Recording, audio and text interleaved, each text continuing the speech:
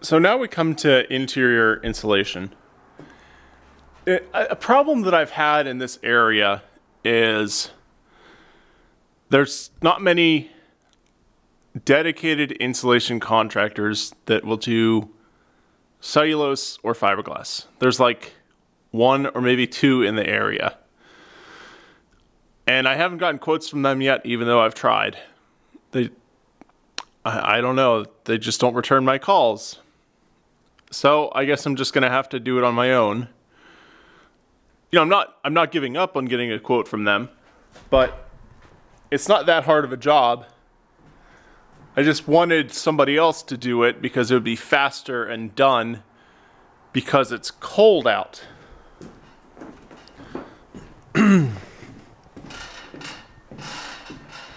High of today of 56, but right now it's 36 inside, and this is actually downstairs, and it's 42 down there.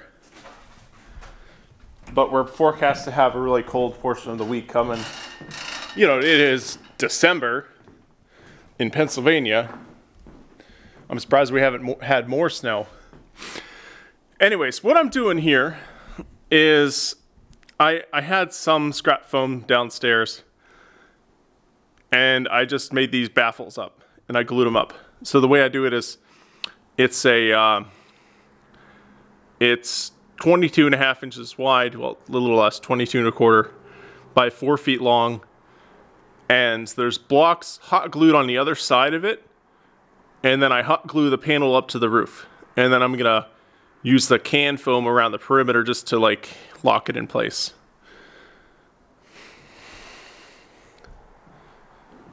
So I guess I'll show you cutting it, which isn't too exciting, as you can imagine.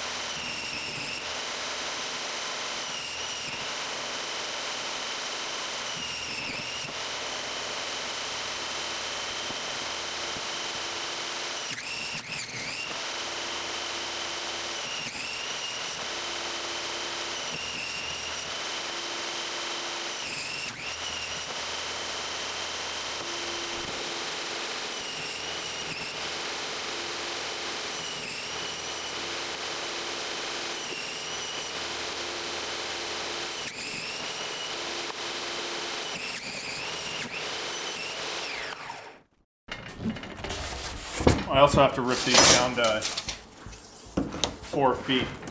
So one sheet does 4 bays.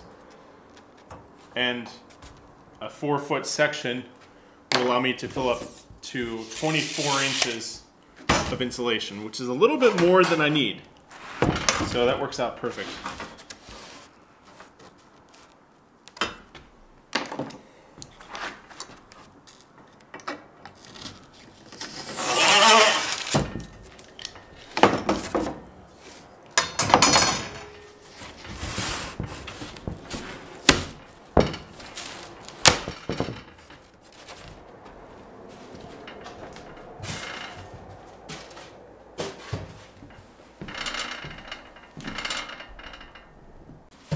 So these are the baffles that I'm putting up.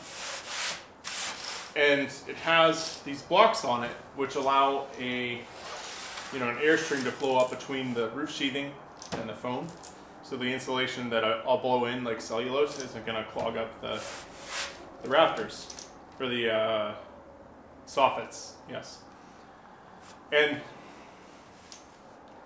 the reason this is important is that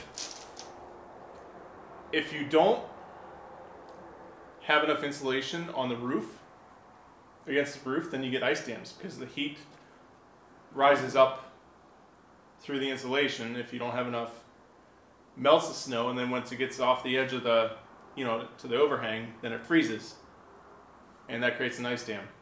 But if you have airflow, that allows your roof to stay cold through natural convection through the soffits. And this hot glue is pretty good for gluing these blocks on.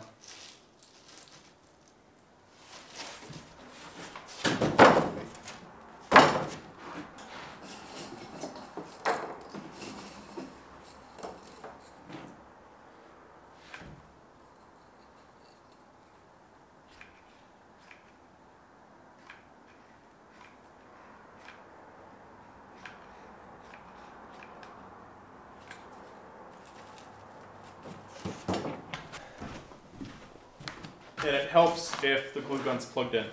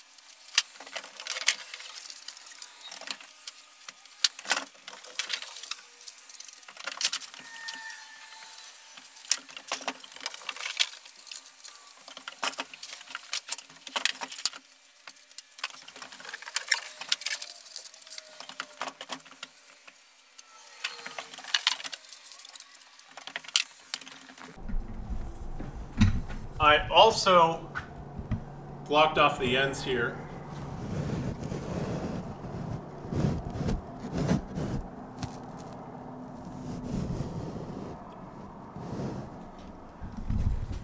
And my ultimate intention here is to get a quote from Spray Foam for just that foam section of the perimeter. And I want to do that because right there I have like 24 inches of height and really need like a minimum of 20 inches. But down here I only have like 14 inches of height. No, 12. And 12 inches of insulation is not enough to prevent ice dams. So I need a little extra performance there, and I can get that by using spray foam.